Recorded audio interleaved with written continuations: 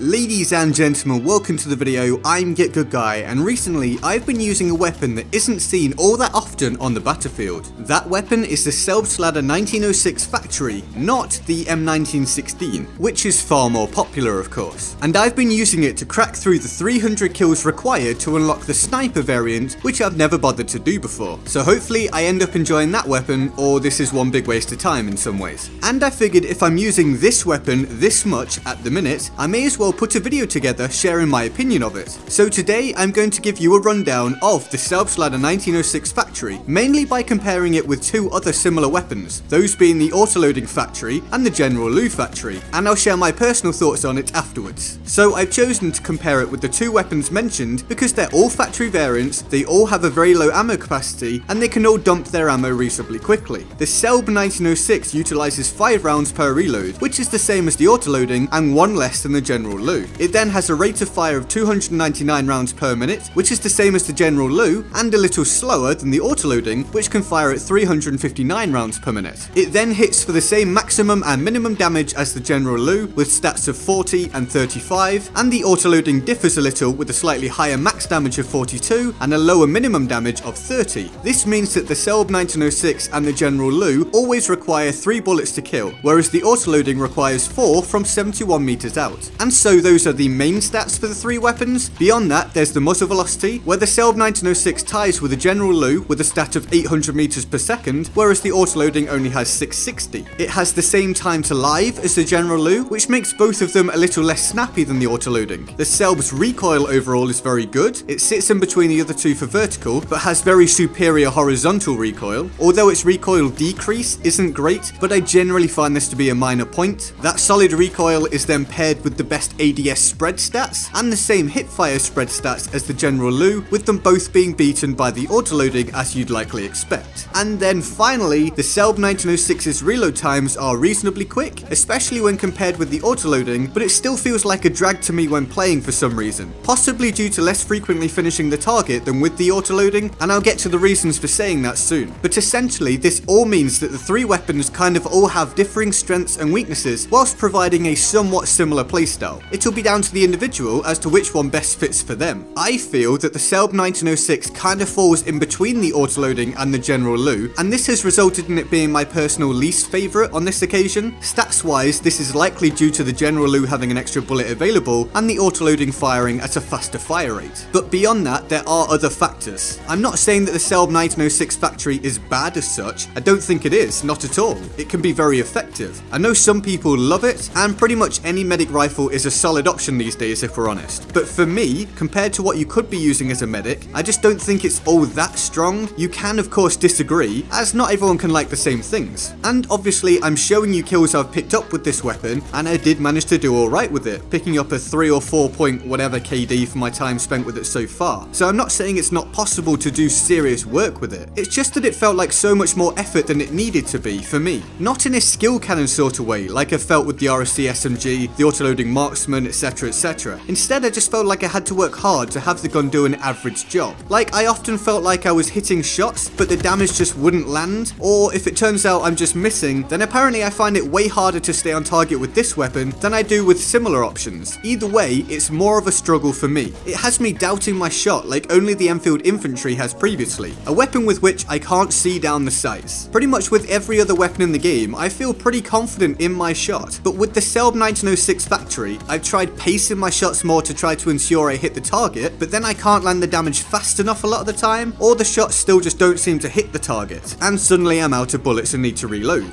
And then I've also tried shooting more quickly to try to drop the enemy faster, but then I'll sometimes seem to miss a load of shots again. So I'm kinda just beyond understanding what it's supposed to be good at now. Like I get it in terms of theory, as I explained from the stats, but in practice, it just doesn't seem to work out for me personally in the way I would expect. I did though manage to improve things when I put the magnification up to the maximum possible. This is the opposite of what I generally do, but I was able to more consistently hit the target with this specific weapon once I upped it. And it could be that hit detection issues are exacerbated by less people playing the game these days, and thus connections tend to be pretty bad in lobbies now, so this makes this unforgiving weapon even more unforgiving possibly. But what isn't affected by lag is the thing that flips up every time you take a shot. I just can't get on with that. That flippy thing, which someone will likely be able to tell me in the comment section what it's called, it gets in the way on a weapon that's supposed to be about precision, plus hitting the target consistently is so important due to the low magazine count. And also, if you don't then get the kill having used all of your bullets, it stays flipped up in your face after that last bullet, completely obstructing your view of the enemy now trying to gun you down. Oh, and obviously this is one of those weapons where you can almost never take on more than one enemy at a time due to the low ammo capacity. This generally doesn't bother me, but added into the mix here, it's just another negative factor. So overall, for me, the Selbstlader 1906 factory feels limiting. I can't comfortably rush with it in a way I can with almost anything else, and picking people off at range is more of a struggle than I would like. So it just really isn't my style, and I assume it won't be for lots of you guys for similar reasons, but some of you will like it, I'm sure. So please feel free to share your side of the story, as this is just my opinion. Dive into the comment section and get involved. Now we'll shoot over to the Board of Awesome for the fantastic people who allow you to get content from me full time by supporting the channel on Patreon. It's the absolute lifeblood of this channel currently, and without decent support, it honestly wouldn't and or won't be possible to maintain. So thanks to everyone on here. If you want to join them on the Board of Awesome to keep this thing going, the link to the Patreon page is in the description and in my pinned comment. Support can start from $1 a month. I hope you enjoyed the video. Remember to turn on notifications so you don't miss future videos,